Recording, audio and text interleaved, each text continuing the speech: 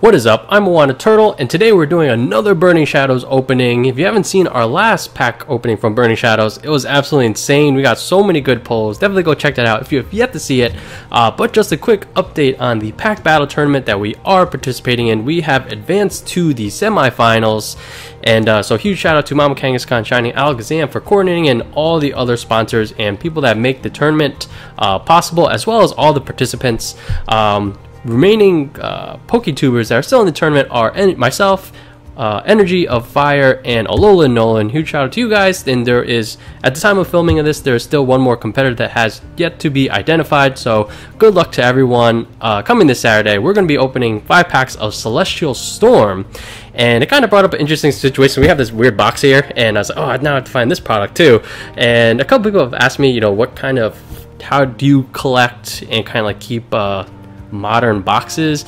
And the answer is kind of yes, kind of no. And as far as like whether or not it's worth it, I think pretty sure the answer is for the most part no.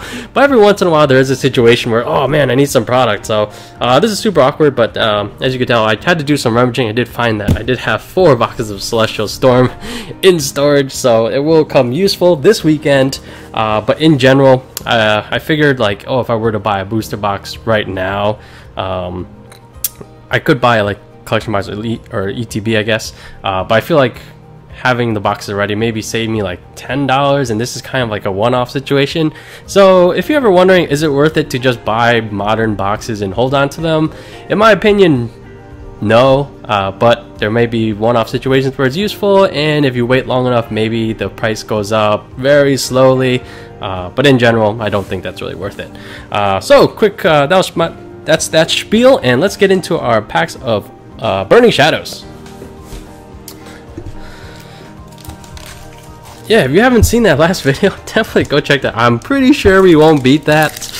It's going to be very tough, but we're definitely going to try. Those were some absolutely insane pulls. Alright, let's get into pack number 1. Hope everyone's having a good day. We have a Leaf Energy, Olivia. All these cards are going to be rotated out. I don't remember actually when that happens. But alright, we have a Venipede, Horsey, a Porygon is the reverse, and for pack number 1, we have we did get a foil Raichu. Is that a Croagunk or Toxicroak in the background? And let's get into pack number 2.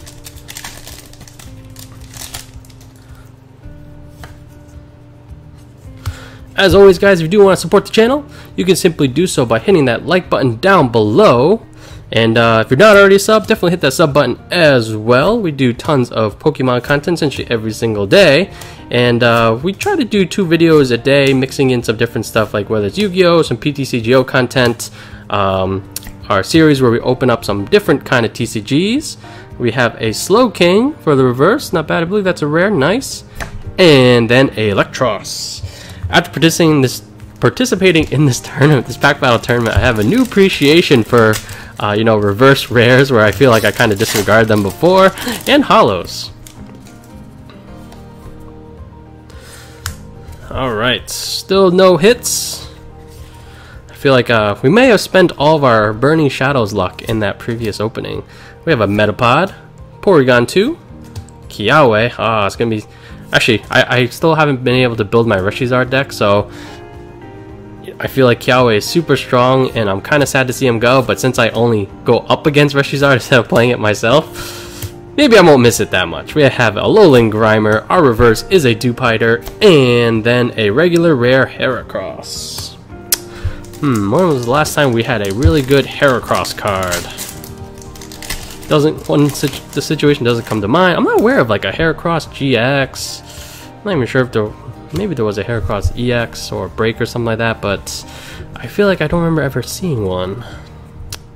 Alright, let's see. We got Electric Energy, Electabuzz, Lana, Metapod, a Sandygast, Hoothoot, Tangela, a Dewpider, Inkay.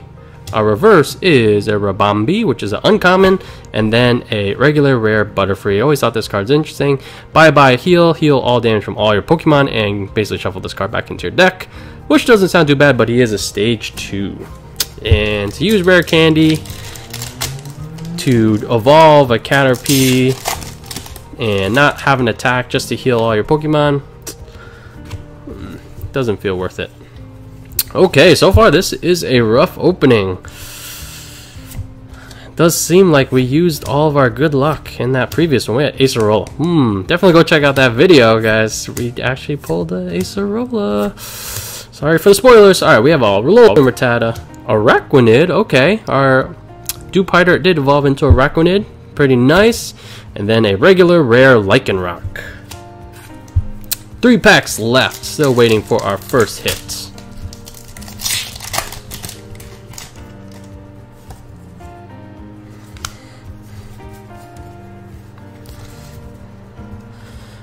Yeah, if you're not familiar with that pack battle tournament, definitely go check it out. I'll put a playlist of all of the videos down below. It was a lot of fun, and again, I think the fact that the packs that we open are kind of going like in reverse order.